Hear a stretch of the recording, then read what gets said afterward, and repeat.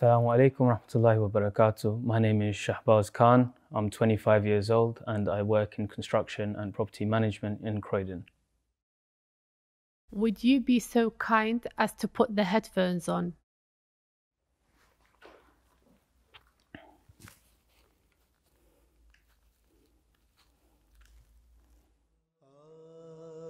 आज भी ज़ैनब की आती है सदा भाई Hussain.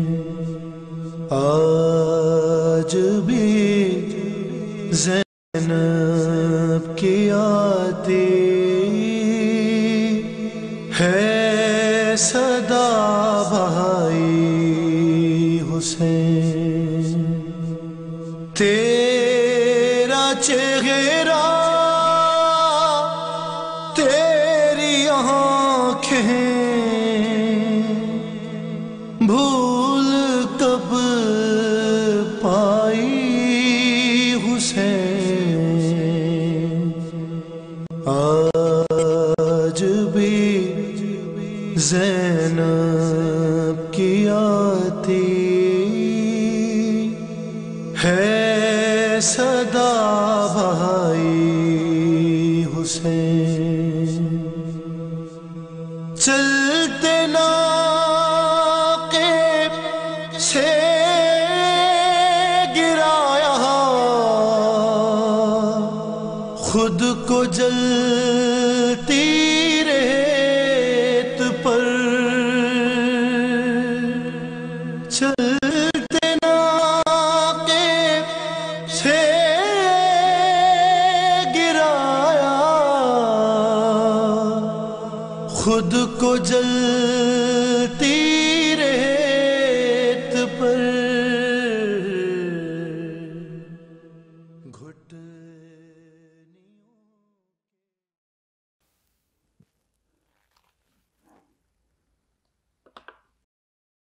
How does Lady Zainab inspire you?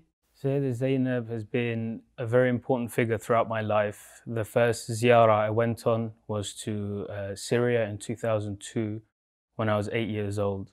When you're 8 years old, you may know the story of Karbala and what happened, but when you go to see Lady Zainab, it's a different feeling. And I felt that instant connection as soon as I walked into the haram.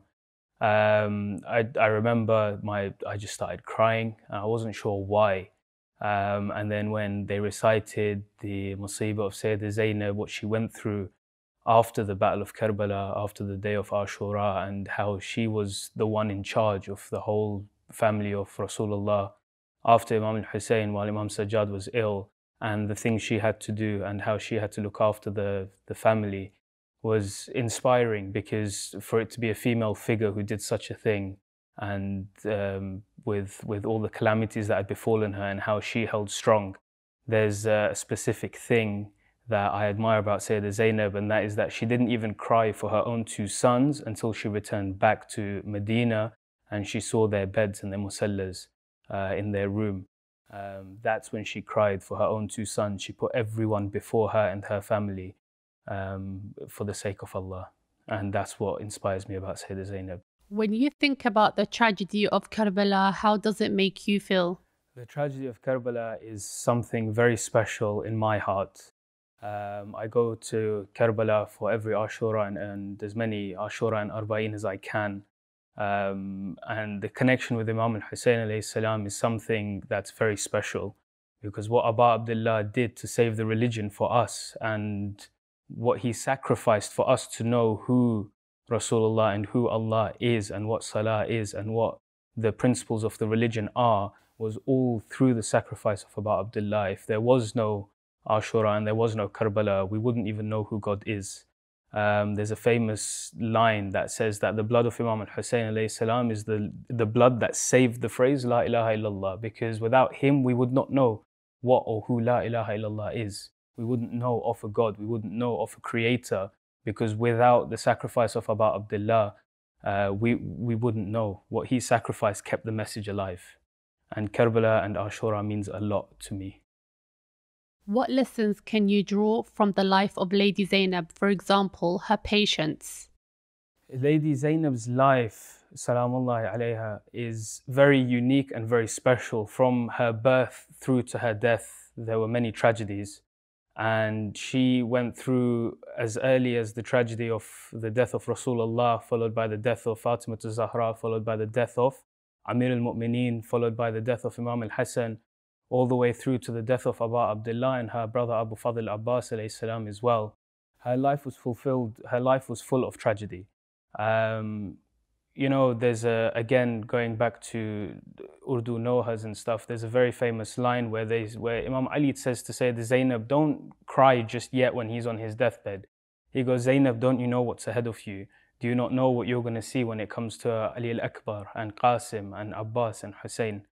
And the fact that Sayyida Zainab stayed strong through all of this, she was the pivotal figure in keeping the message alive after Abu Abdullah. If Sayyida Zainab had not stood up and spoken and said the words she had said, Yazid would have been successful in his mission in killing the lineage of Ahlul Bayt. But it was the words of Sayyida Zainab, it was the actions of Sayyida Zainab that kept that message alive after the sacrifice of Abu Abdullah. And she's a very important role in the religion of Islam. We have 12 imams, but when it comes to women, we have a few. And Sayyida Zainab is one of those few that kept the message alive. What do you most admire about Lady Zainab? The thing I admire the most about Sayyida Zainab, salamullahi alayha, is her courage. For a woman in the time of Bani Umayyah to stand up and speak out against the Caliph of the time, who was Yazid, La'natullah alayh. For her to do that was something spectacular because women weren't given such a status in society.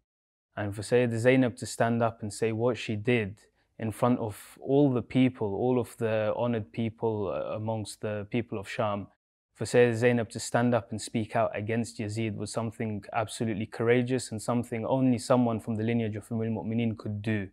We see Sayyida Zahra did it against the Khulafa of her time, and similarly her daughter Sayyida Zainab did the same, and this can only come from the lineage of Rasulullah. Lady Zainab spoke out against the injustice of the Umayyad rulers. What do you think this tells us about her character? Well, like I said, it takes someone of absolute courage to stand up against the Khalifs, especially a lady. And we saw it with Fatima Zahra against the Khalifs of her time. And only someone from the lineage of Rasulullah could do such a thing.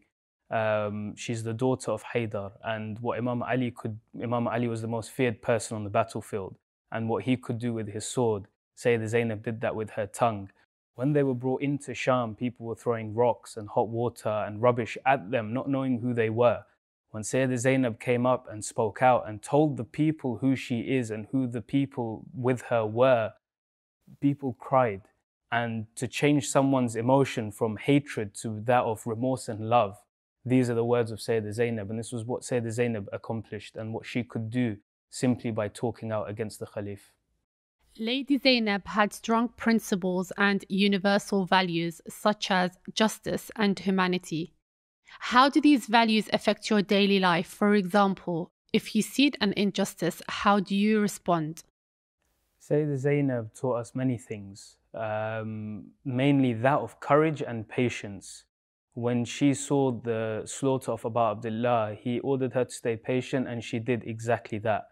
One of the underlying thing there is to listen to the Imam of your time. No matter what Sayyida Zainab wanted to do, the overall order by Abu Abdullah was stay patient. And Sayyida Zainab did exactly that. When we look at the lesson from that simple conversation and that action, when Imam al-Hujjah, Ajjalallahu Ta'ala Faraj al-Sharif, comes to us one day and he says, do something, Sayyida Zainab is the one who showed us, do exactly what he says. And that is the most important lesson that I found, because I can't imagine the position she would have been in to stand on Tilla Zainabiyya and watch Shimr sit on the chest of Abu Abdullah, and knowing that Abu Abdullah said to her, stay patient, and she did exactly that. And for us, what would we have done in that situation? Would we have listened to our Imam, or would we have gone to protect our brother or sister in that situation? Sayyida Zainab was the one that showed us, be patient, listen to the Imam of your time, and she did exactly that. Similarly, with her courage and standing up against injustice, when she walked into the darbar or the courtyard of Yazid and people were throwing things at her, she stayed patient throughout this whole process. She spoke when she needed to speak and she didn't speak when it was not necessary. And these were the qualities, these are the qualities we should learn from Sayyidah Zainab. Not everything has to be said, but when something needs to be said, make sure it's powerful and make sure it's the right thing that needs to be said. In what ways is Lady Zainab a role model to you? Lady Zainab is a role model in so many ways. She taught us the sanctity of hijab. She taught us the importance of keeping a family together. She taught us the importance of sacrifice. She taught us the importance of patience, of courage. When it comes to Sayyidah Zainab, there's so many lessons we can learn. She put the family of Ahlul Bayt in front of hers. She mourned over Ali al-Akbar before she mourned over her own children. She listened to the orders of Abu Abdullah when he told her to stay patient. There's so many ways in which Sayyidah Zainab is a role model. And for the sacrifice she went through, just the patience and the sacrifice is incredible. And it's something we should try and apply to our daily lives. Sometimes you want to say something spiteful, bite your tongue. Learn from the hijab of Sayyidah Zainab. She didn't speak out of turn. She only said what was required to be said, what needed to be said. And these are things we should try and apply to our daily lives and daily routines. What can Lady Zainab teach us about being loyal and committed to the Imam of our time, like she was to Imam Hussein, the Imam of her time? I mentioned patience earlier, and Imam Hussein told Sayyidah Zainab to remain patient. I can't imagine if somebody saw their sibling being butchered on a battlefield, how they wouldn't have tried anything to stop it. But Abu Abdullah told Sayyidah Zainab, be patient through this process. And Sayyidah Zainab was loyal in such that she listened to the words of Abu Abdullah. And through that, we see what she was capable of later in the courtyard of Yazid and the things she said. And loyalty towards the Imam and loyalty towards her family was something that Sayyidah Zainab is famous for and known for. She stuck through, she was with Imam Hussein from the whole journey once they left Medina, all the way through to after the death of Abu Abdullah, till they reached back to Medina. Sayyidah Zainab was so grief-struck, and there's narrations that say that when she reached back to her house in Medina, her back was bent and her hair had turned grey. This was the grief that Sayyidah Zainab went through by sticking to and sticking with and being loyal to Abu Abdullah. If you were given the opportunity to tell the world about Lady Zainab, how would you describe her? Sayyidah Zainab, after the sacrifice of Abu Abdullah, was that beacon of light that kept the Ahlul Bayt alive. Yazid tried everything he could to try and eliminate Ahlul Bayt from this world. But through Sayyidah Zainab, she kept it alive. And we know who Allah and the Ahlul Bayt are through the words and through the sacrifice and patience of Sayyidah Zainab. If you could leave a message for Lady Zainab, what would you say?